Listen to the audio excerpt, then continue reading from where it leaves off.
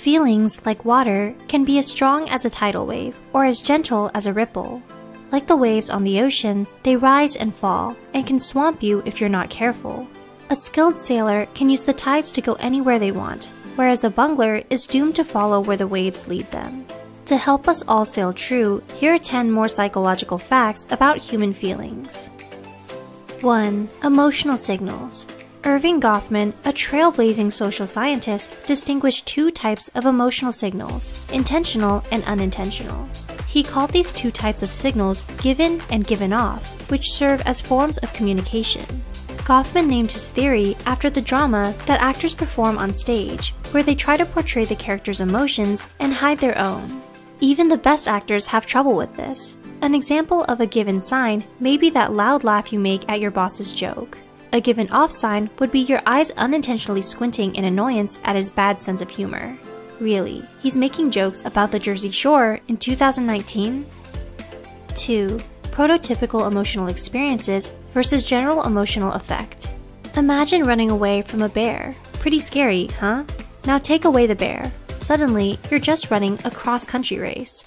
Emotion scientists have recently begun to make a distinction between prototypical emotions that are directed at a definite thing, for example fear, and emotions that aren't directly at anything in particular, such as a feeling of general well-being. Anxiety is a notorious form of undirected emotional effect. People who have anxiety often can't name exactly what they are anxious about, but scientists hope that by distinguishing between these categories of emotion, we can come up with better therapies. 3. Feeling good and feeling enthusiastic. Benedict Curti, a Harvard psychologist, believes that all images can be related on 2 levels: how good they make you feel and how enthusiastic they make you feel. In technical terms, the good feeling is called valence, and the enthusiastic feeling is called arousal. Knowing this helps us figure out whether we're feeling, say, pleasantly tired, which is low arousal but high valence, or lazy, which is low arousal and low valence. In one case, you should put your feet up, while in the other, you should get back to work.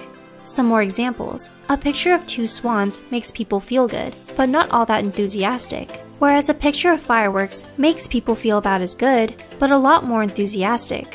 Where do pictures of kittens fall? Both very good and very enthusiastic. Of course, the internet already knew that. 4. The emotional life of punctuation. Compare these 2 text messages. I'm done, or I'm done. They feel different, right? One is the beginning of a breakup text, and the other is someone celebrating the end of exams. Psychologists believe that punctuation in text messages can replace nonverbal cues used in conversations. While texting became popular, some people worried that it would lead to us forgetting how to relate to each other. It turns out that text messaging isn't the end of the world.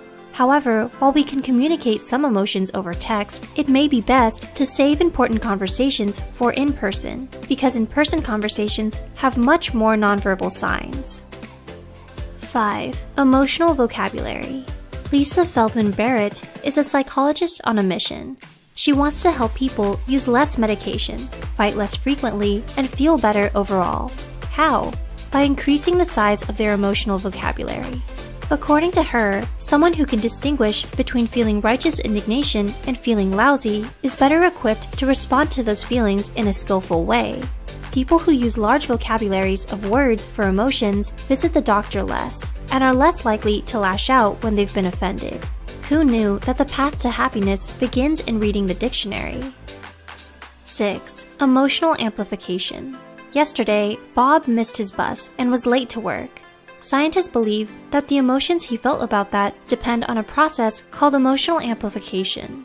If it's easy to imagine a good outcome, such as making it to work on time, he would be really annoyed when something bad happened. But if it's hard to imagine things going well, he wouldn't be too bothered at a bad outcome.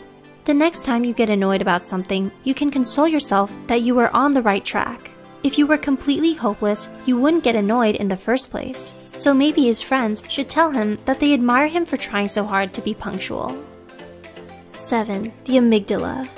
Johnny Storm from the Fantastic Four is the Human Torch. But did you know that you're the human fire alarm?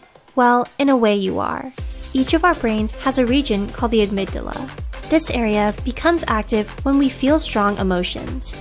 Scientists use the word salient to refer to these very strong emotions. In psychology, salience refers to any perception that stands out from the rest. Negative emotions like fear and anger are naturally very salient, so they make our amygdala light up. I guess we all have a bit of spidey sense. 8. Emotions and decision making. Psychologists are starting to discover that our decision-making process is intimately wrapped up in our emotions, in both good and bad ways. Even decisions that seem cut and dry, such as "I'll bet $20 on black at the roulette table," are highly charged with feeling. Our emotions serve as guides, those nagging feelings of "this is too risky," or "I don't feel sure about this," are worth listening to. While early generations of scholars believed that emotions always interfered negatively with decision-making, we now know that they can sometimes help. But, just to be safe, if you're feeling emotional, maybe it's a good idea to stay away from the craps table.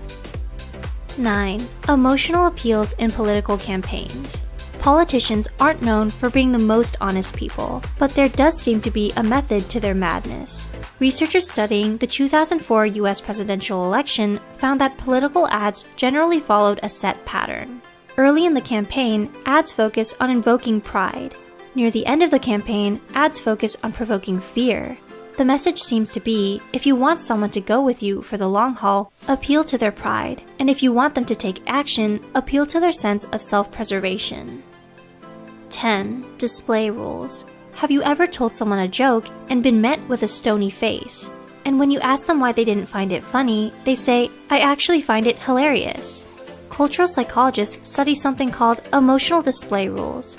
Different cultures have different norms about expressing emotions. In some cultures, emotions are expressed very obviously. We refer to these cultures as ones that amplify emotions, whereas in others, they're not expressed at all, even when they're strongly felt. These cultures are said to negate emotions. When you're speaking to someone from another culture, it's wise to give them the benefit of the doubt. A comedian has to know their audience. This has been 10 more psychological facts about human feelings. Some people feel gloomy about the future and say that technology is making us lose our touch with our creative, emotional sides. But as we learned, emotions are far from absent. They are with us by instinct, are present with us whenever we make decisions, and even show up in scans of our brains. There's a quote which says that emotions should be owned, felt, then allowed to leave. I can think of no better advice.